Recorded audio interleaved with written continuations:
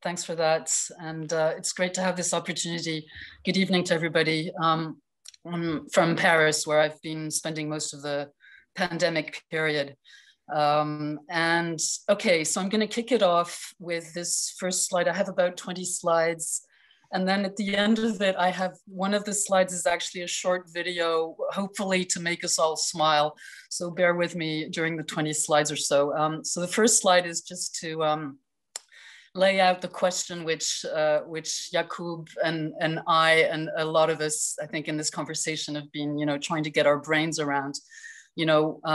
How is it that with this increasingly interconnected, continent of ours, there is still no obvious pan-European media space, and there's lots of beautiful journalism, but there isn't that initiative or that place that you think, okay, this is where I can feel that I'm part of this wider continental community in all its complexity.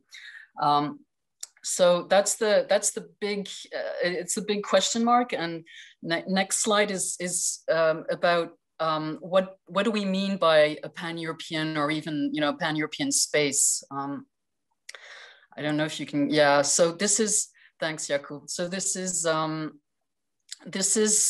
my answer, and I think we can just it's something we can endlessly discuss, but my answer would be, okay, it's the continent, the wider continent, and it is not limited to the EU or to any separate institution. It is a human space, and UN statistics say that this is a space of 740 million people. So that includes Russia, but as you know, most of Russia's population is on this side of the Urals. And so the definition is, as Julie pointed out, and as was also used during the Summer Solidarity Project, the definition is the Council of Europe, anybody living, any person living on this wider continent, whatever their passport, whatever their citizenship, but who happens to be, spending some time or living in this space formed by the Council of Europe member states and Belarus, a country that was kicked out of the Council of Europe. But that's our defining, that's our sort of starting definition. And the next slide is basically, I tried to boil down some things that have been pretty much obsessing me. And I'm a person from the legacy media, the quote unquote legacy media. It's where I've spent most of my, all of my career. And I started working as a journalist right after the Berlin Wall fell. I was still a student, but those were my first jobs, my first freelance articles. And I've come to the conclusion that, even as I worked in a fairly European mindset, I worked most of my career in French media in different newspapers, and I moved to The Guardian in 2014. I speak English like this because I partly grew up in London and then in Canada. And I've traveled far and wide across Europe. And I think of myself, at the grand old age of 50, almost 55, I think of myself as a French European or, a continental European. And it seems to me that media, beautiful legacy media, and again, I love them. I've worked for several of them. Don't do the trick. They don't do the trick in terms of really helping us see beyond certain silos. And I tried to summarize that in these two paragraphs. I'll leave it there. Essentially, we need more. And so indeed the next slide is raising the question of, do some media organizations who do reach across, do they quite cut it? Do they quite reach that dimension of being the sort of European, picture that we would feel is rich enough, full enough, and diverse enough? And so I've summarized them in three categories, and this is not in any way, exhaustive. This isn't a sort of, not everybody is mentioned here, right? So you have media organizations that are, extremely high quality and prestigious, and they do cut across, Europe, and but they consider themselves as global rather than pan-European. That's my impression. We can discuss, but that's kind of where I've landed on that question.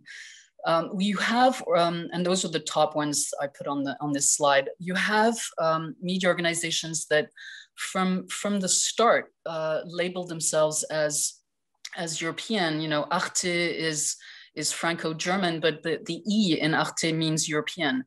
But it is nevertheless still Franco-German, you know, in its governance, certainly. Like Euronews, it comes from the 1990s, which isn't, you know, a problem in itself, but they have a challenge, I suppose, to cast themselves as something that's fresh and new. And a lot of people are working on that, and I know they're doing great stuff, but they don't quite yet reach that point where they're the obvious place to go. And as far as Euronews is concerned, there have been, you know, there's an ownership issue with Euronews, which I think raises important question marks. I can return to that later if you want. And the smaller category, you know, beautiful digital only media. But as I would, you know, I guess we would agree to say that they mostly essentially put their energy into covering the Brussels bubble. You know, that's where I would you know, that's how I would qualify them. The next slide is you know, a little sort of attention point. When we talk about, you know, Europe, we talk, of course, of a continent, and it's a wide space. It's a complex place, just as the US is, for example. And we've heard a lot about polarization in the US in recent years. But I think that I think we're all aware that when it comes to Europe, there needs to be a special attention put on our vulnerabilities as a continent because of our history and because of some of the darker sides which we've seen, you know, at times creeping back up. And I think that it is something that that the media space needs to address in a new way. And I think pan-European media thinking is an interesting answer to that problem. I just pasted one photo, which, you know, is meant to illustrate the question of vaccine nationalism. Europe is in the middle of, you know, an incredible crisis. No need to detail any of this. You all know about it. But I think that we will have a challenge with, you know, the question of how we relate to each other across this continent in the wake of this ongoing crisis, economic and pandemic, etc. The next slide is a flashback almost 30 years back. There was a European newspaper, so it was a paper newspaper. It was launched in 1990 by Robert Maxwell, who was a British media mogul, and it lasted several years. But I always find it very touching to look back at what they did. It kind of always struggled.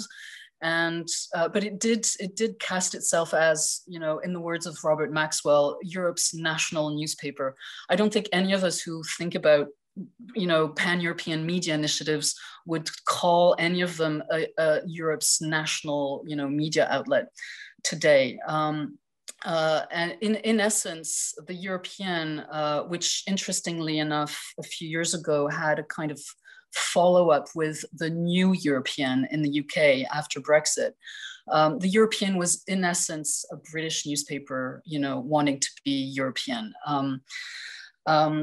So that's the little flashback, and then jump to today with the next slide. And I tried to just, you know, give some visibility to some, not all, but some of the kind of new players that we have in Europe, and that there are different, you know, there are outlets or initiatives or collaborative projects. They can be investigative, they can be storytelling. And none of them, hardly any of them existed, if only 6-7 years ago. I think that's fair to say. So there is creativity, and it's clear that there's a quest. There's something that we're looking for, and I think that's the subject, right? And the next slide is about one of the dimensions. The next slide is also to paste more logos of interesting, initiatives and also outlets.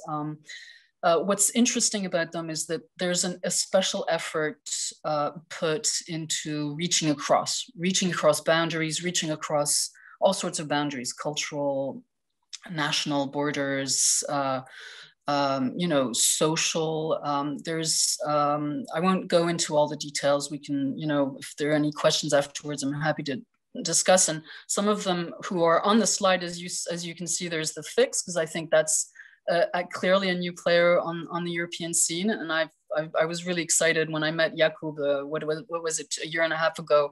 The Fix was, launched and getting, gearing up. And I think it's been doing great work. And later on in this discussion, we're going to hear from Paul about forum.eu. And there are all sorts of other initiatives. And Hannah is going to talk about Europe Talks or My Country Talks. So all these things are about, before we even get to the question of business models and, everything that troubles all of us in the media business world, I think it's important to talk about the spirit of what we're doing, the spirit of this kind of new spirit that I think there is a potential to tap into. And it's about cross-border, collaborative engagement, solutions, it's investigative. It's also about depolarizing. And I added at the bottom of this slide, to the bottom right, I added More in Common, which is not as such a media organization, but it's an organization that works to try to, bridge gaps. And I think this is the exciting dimension that we can explore when we're talking about pan-European media space. The next slide is I tried to list, what do pan-European media initiatives or journalism do best? So I tried to list them. And if I had to say one, what to me is the kind of key thing, I would say connect dots. They connect dots in ways that others don't quite. And also an important thing which came up in a previous discussion that the Fix organized is the notion of unbiasing the news. To be diversity designed is an interesting notion.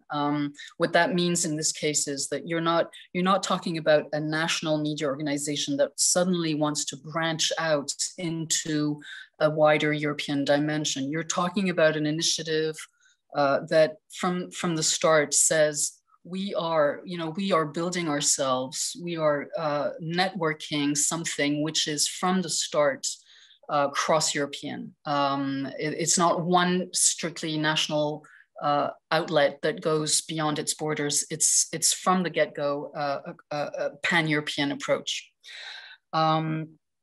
So of course, next slide is, yes, all these are nice words, but what about scale? What about funding, revenues, leveraging a network?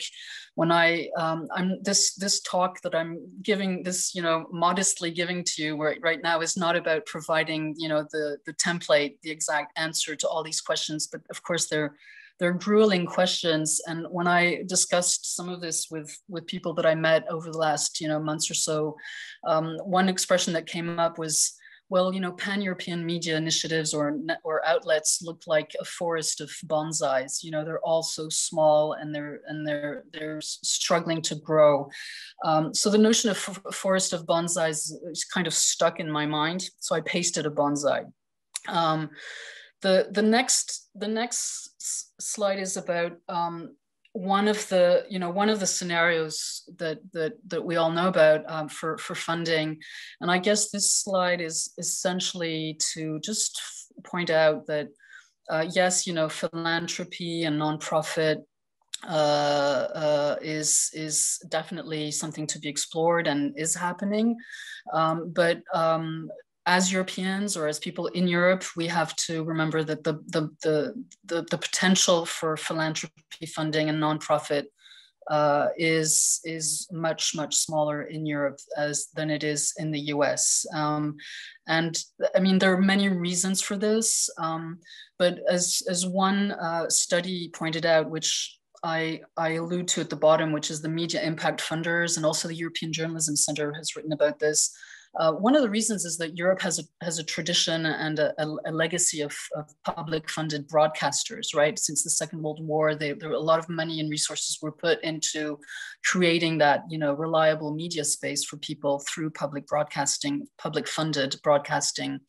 And that was never really the case in the US. So it's not that Europe is, not active in funding its media. I mean, governments or the public sector, or it's just that the philanthropy never had to fill a role, to fulfill something that the public side wasn't doing.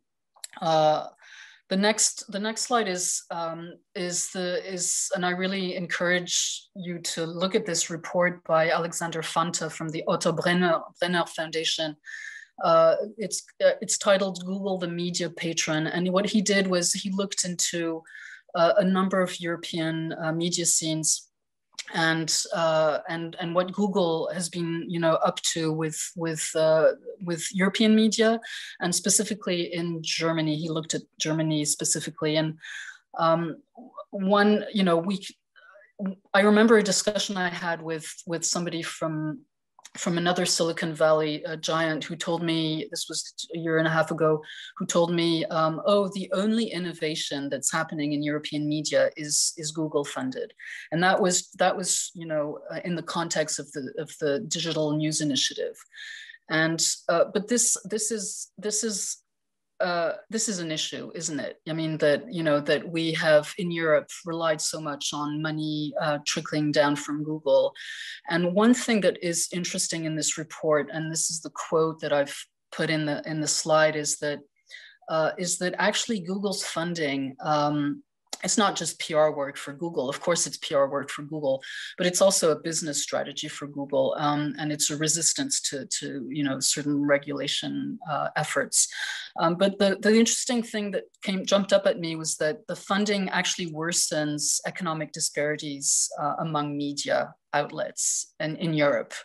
And an overarching, a wide majority of funds from Google actually go to established, old legacy media. They don't go, these funds don't go to startups or local outlets. They hardly benefit. This is the conclusion that this study has come to. And that's interesting because, as we know, there's not an lot of transparency in how this money actually is used and under what conditions. So, I'm not saying that nobody should take money from any of these Silicon Valley giants. When we innovate, I'm just saying that we have to be increasingly aware of the questions that come with that, and we have to discuss this more. And I think that they won't. I don't think that they will be very forthcoming in terms of helping pump up a pan-European media space. It's not in their interest. That would be my hunch. My next slide is about what is the EU up to? Okay, so the EU. I'll keep this short. The EU has increased its funding for journalism, and but there are all sorts of troubles and headaches attached to that. And I don't see so far. I may be proven wrong, but so far I don't see any kind of striking, obvious pan-European media initiative coming out of this or being carried, forth by the EU. There's all sorts of stuff happening. There's also collaboration and cooperation and alliances among public broadcasters. But again, these big beasts, the public broadcasters, they tend to play their cards in a very national-centric way. And one little thing I wanted to throw in here is that the 61 million euros, which the EU, through this Creative Europe budget line, is preparing to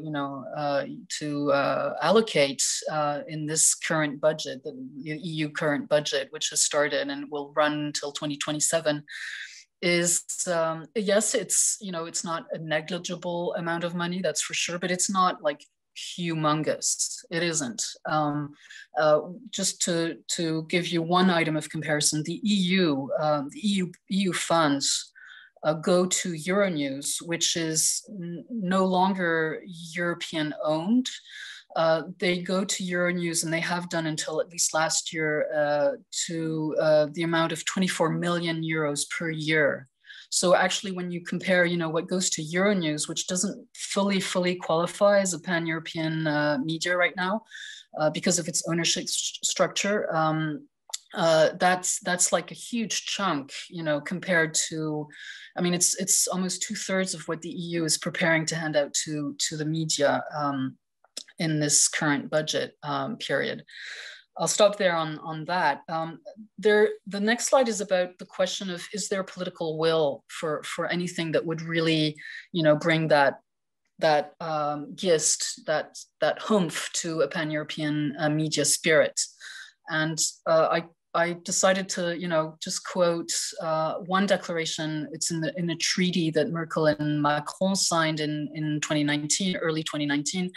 And the expression there is, to create a common cultural and media space, a common media space. So this is between the French and German, but the thinking is, if you can do it at a Franco-German level, eventually you can, hopefully pitch it to the rest of the club. So far, I haven't seen anything transformative. I know things are happening, but I haven't seen anything transformative. And this goes to the problem of, can this be a top-down political endeavor? And I'm not sure.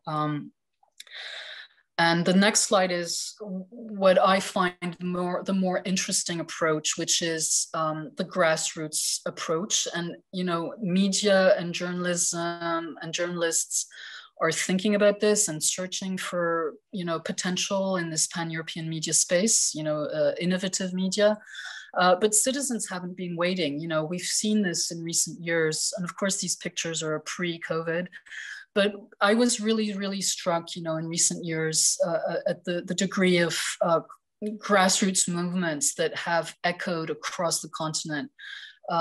Anti-corruption protests or, efforts, civic activism in that direction, the climate mobilization, debates about women's rights, LGBT discussions, the Black Lives Matter debate last summer.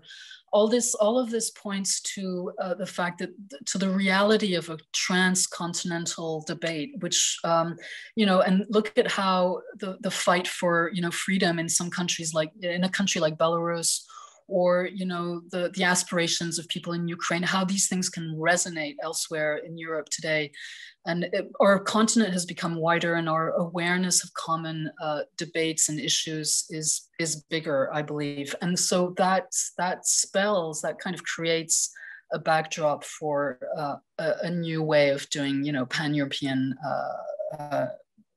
creating a pan-European media space. The next slide is how I tend to look at Europe. Maybe I'm, maybe you won't agree, but I see Europe as a network of urban hubs and the people and places in between. So I don't at all negate the national dimension. I see the national dimension as part of Europe's diversity. Like there are other dimensions to Europe's diversity. There are all sorts of diversities, and I think our identities can be plural. We're not solely defined by one aspect of our identity. So I'm interested in this sort of network of urban hubs, and I think that is, that is where the potential lies for a pan-European media space. in particular. Next slide is about our lingua franca. So I suppose many people listening to this are from different countries, different linguistic backgrounds, cultures.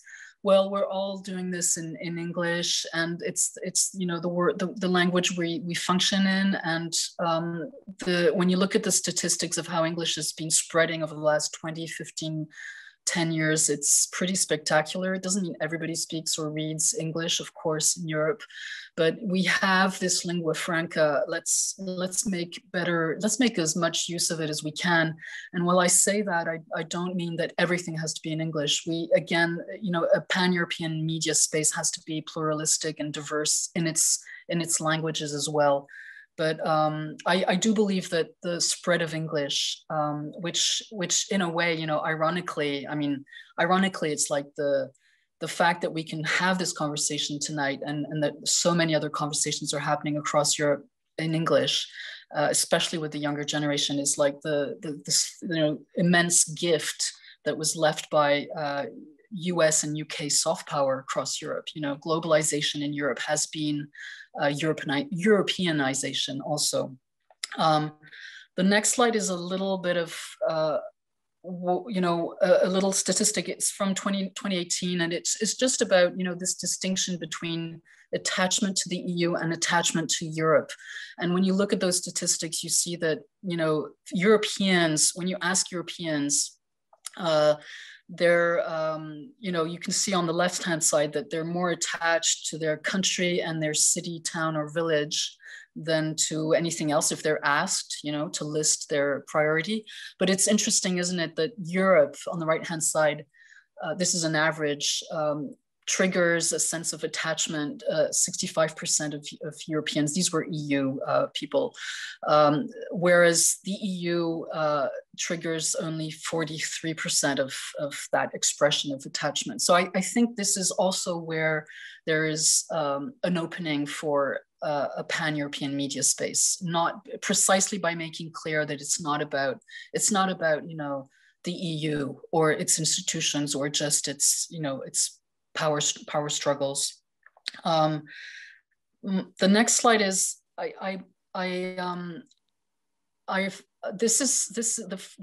the top part of the slide is what Frédéric Fillou, who's a French journalist who spent some time at Stanford and writes the Monday Note. Maybe some of you know this note.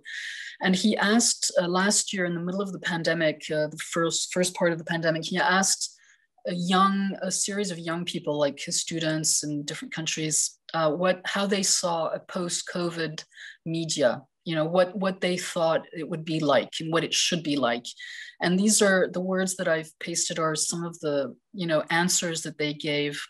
And I think this kind of gives us the kind of, roadmap in a way when thinking about, what a pan-European media space should be or could be. These are the words, right? Lightweight, the decentralized public interest, embracing and explaining complexity. And at the bottom hand of the slide, I wrote down my thoughts at this point, which are specifically for pan-European media space or initiative, that it has to be multi-channel. It has to go where the public is. It's not a one-trick pony. So basically, like Woody Allen once said, whatever works. You go where you can you bring your content or your initiative where people are. You don't wait for them to come to you. And that may sound banal, but I think it's especially important if you're thinking about a pan-European dimension. Collaborative, networked, perhaps a network of networks, but definitely collaborative, nothing highly centralized.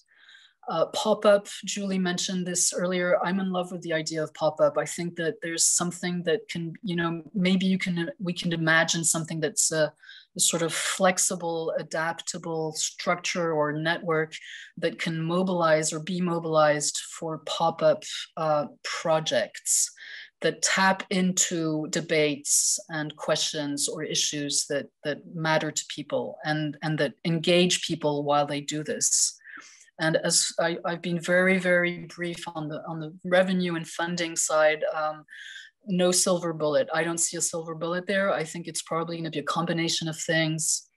But I'm under little doubt, and this is my next slide. I'm under little doubt that this is actually going to happen. That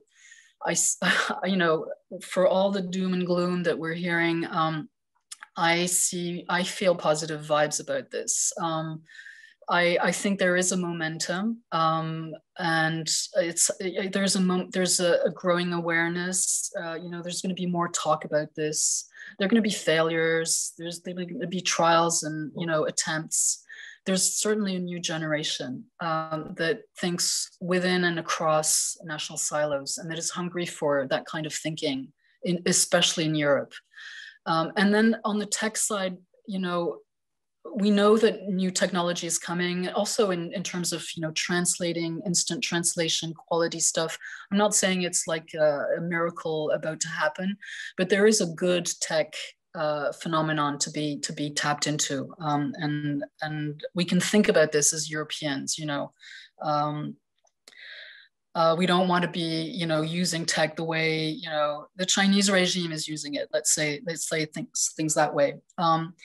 The next slide is, and I'm almost wrapping up. The next slide is basically it's all up for grabs. It's all to play for, but I do see some traps or things that difficulties or the concerns that we should have. Again, beware of doing something that is labeled cross-European, but in fact it's just a sort of outgrowth or annex to something which is essentially nation-centric. Again, if something can take off, it has to have that cross-European dimension from the start. The EU, I think the EU has a responsibility in providing some funding for something meaningful and perhaps more ambitious. But of course, there would be an issue with governance and avoiding and protecting the project from appearing to be, EU controlled. And, we can never say it enough. Being pan-European or launching something pan-European does not mean that you're turning yourself into a mouthpiece for the EU Commission. So third point is, can there be life without Google or Facebook money? And I think this is something that we can kind of, mobilize people around, right? It makes sense to try to mobilize people around this issue rather than just sit passively and wait for Google or Facebook to provide, media creators with the funds and bring them into their, into their dependency.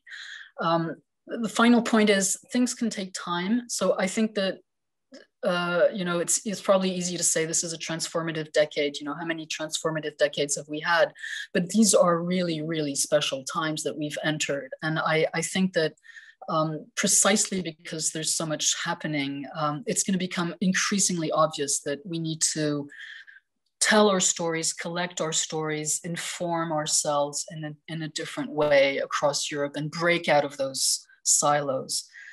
The illustration to this slide is a cover of a book that I really, if you haven't read it, do read it. It's a big book. And I put it here because how it's been said that journalists are the historians of the present.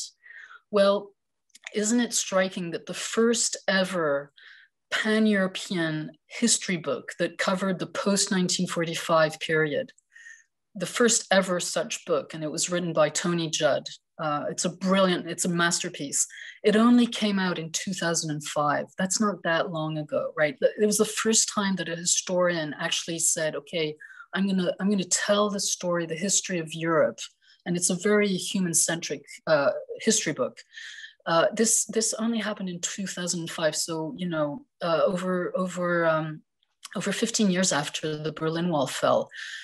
This kind of made me ponder, it also gives me hope, because I think that just as it took historians, or one historian, that amount of time to produce the book, the pan-European history book, I think there, this means that just in the same way for journalists and media people, we will get there. We will get to that point where we will be telling our stories, you know, in a common way. Not to say that we will all become identical. That's not the point. But we will be creating that space where we can have that information about ourselves, and the debates that we need.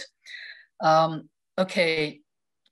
Final slide before the video is, it's enough. It's, you know, I hesitated to put this, but I wanted us to also applaud the heroes that we have, you know, in journalism across Europe. And this is also what the Fix has been doing, especially on Monday with the debate on, you know, with our friends from Belarus and Ukraine. But, you know, let's celebrate the heroes. And, you know, two amazing young women journalists in Belarus were imprisoned and sentenced last week to 2 years in prison just for covering protests. So they, you know, Katerina Andreeva and Daria Shultsova, I wanted to name them. They are, you know, my special heroes for this talk. And other heroes are the reporters on the ground across the continent who are doing their job. And it's really difficult. This has been mentioned before. It's really difficult, but I think, you know, because it's difficult and because we're connecting as journalists across the continent, which has been, you know, several times the epicenter of the pandemic. I think this is also contributing to our awareness of needing to work together.